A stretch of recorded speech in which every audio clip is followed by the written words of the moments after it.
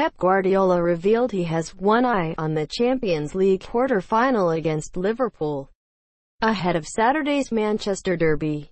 Guardiola had changes in mind earlier in the week, before Wednesday's chastening defeat at Anfield, and will decide how many to make after training on Friday. "We're going to pick to win.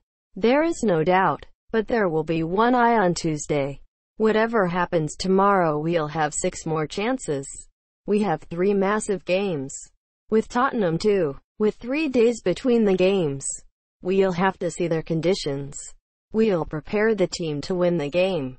Sergio Aguero will be assessed on Friday evening before the United game."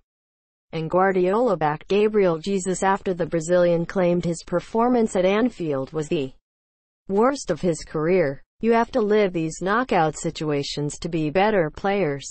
I don't agree with him. He played well.